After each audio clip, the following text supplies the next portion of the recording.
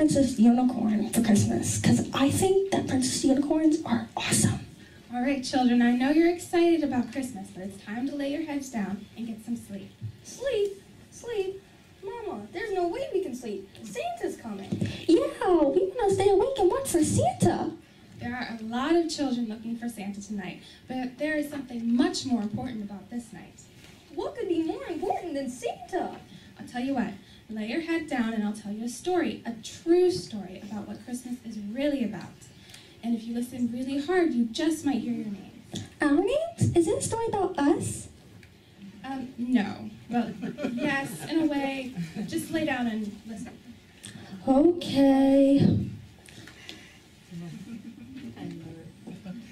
A long time ago, God created the heavens and the earth, the plants, the animals, the stars and moon, the clouds and the sun. He also created a man and woman named Adam and Eve.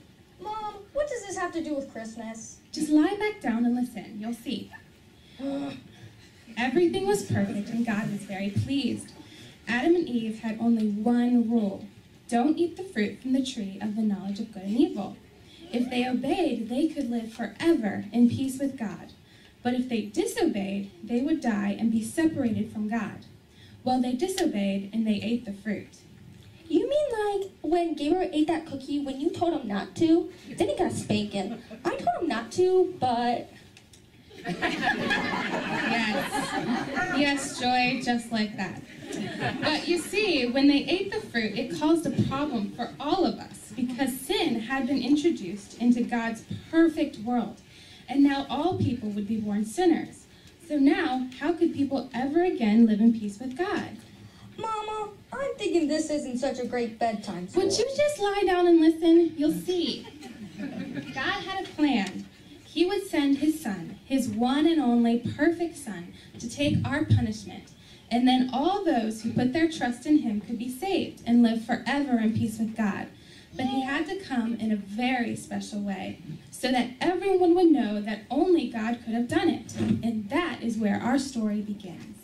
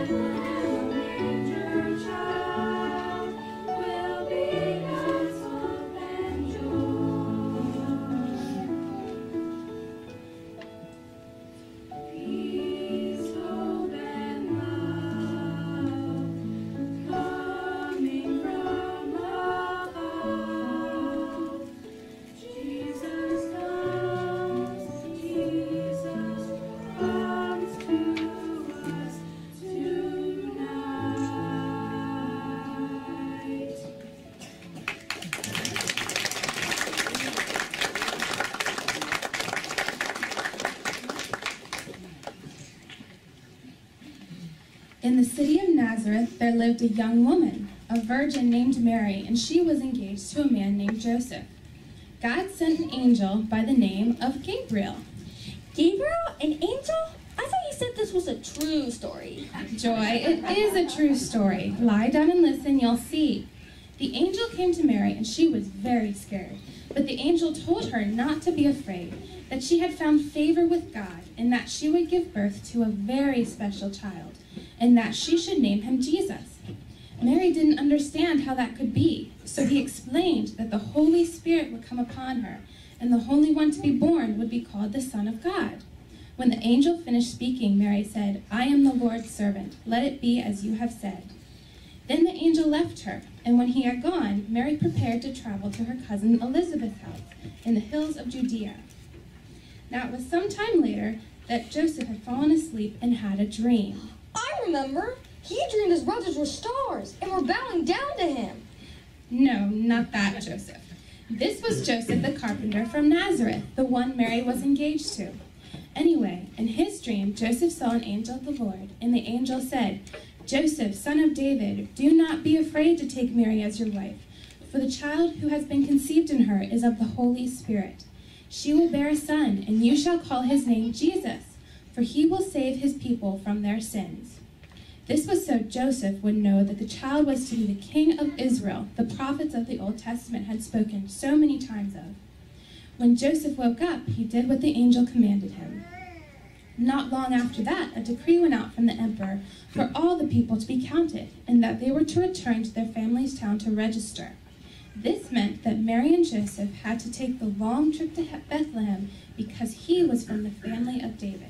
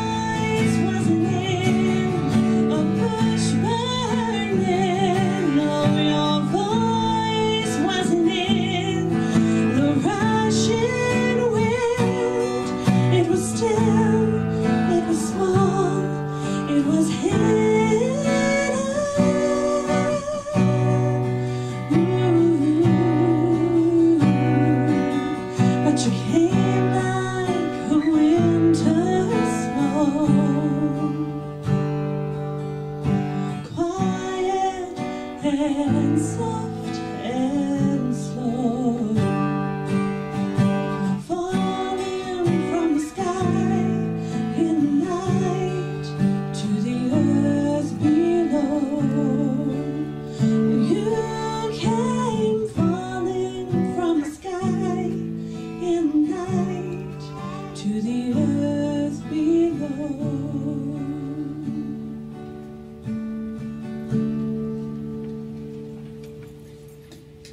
journey to Bethlehem was a very long one, down the mountains to the river Jordan, along the Jordan almost to its end.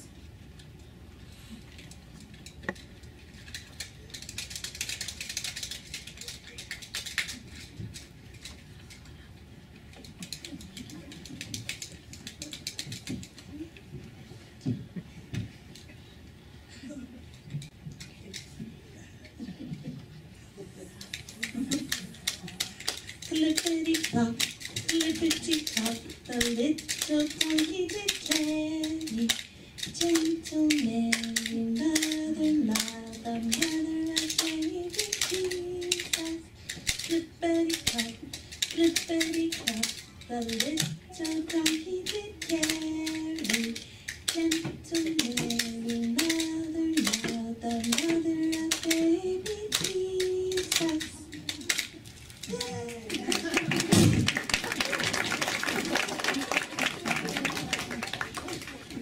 But when Joseph and Mary finally arrived in Bethlehem, the city was so full of people there was no room for them in the inn. The best they could do was to go to the stables where the animals were kept. While they were there, the time came for the baby to be born. Mary wrapped him in swaddling clothes and placed him in the manger.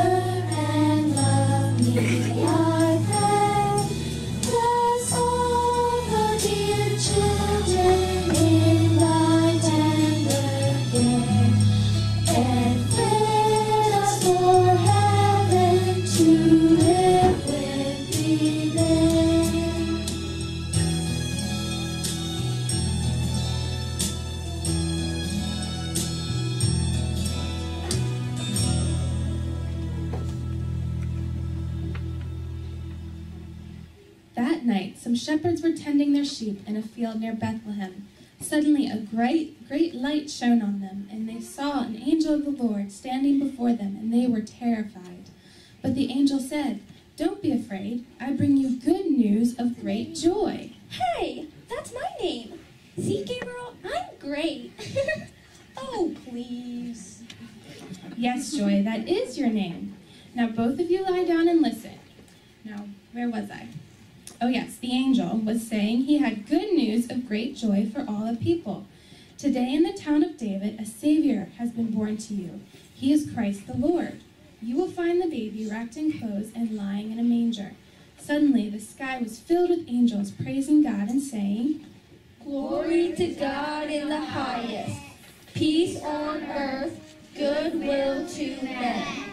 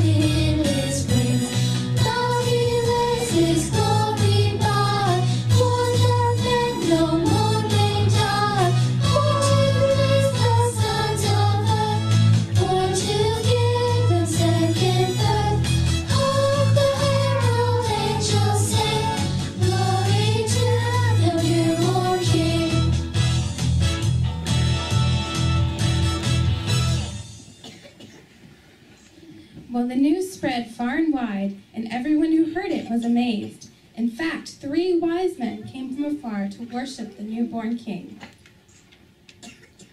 Where is he, born King of the Jews? We have seen his star in the east. We have come to worship him. When they saw the young child, they fell down and worshipped him. They presented him with gifts of gold and frankincense and myrrh. So you see, Joy and Gabriel, that is what Christmas is really about. It's about Jesus and his miraculous birth. It's about God's amazing love for us, that he would send his only son to take the punishment for our sins. Jesus didn't stay a baby in a manger. He grew to be a man and took our sins on himself when he died on the cross. Do you understand now, Gabriel? Joy? Okay, well, we'll save that story for another time. Good night. Merry Christmas.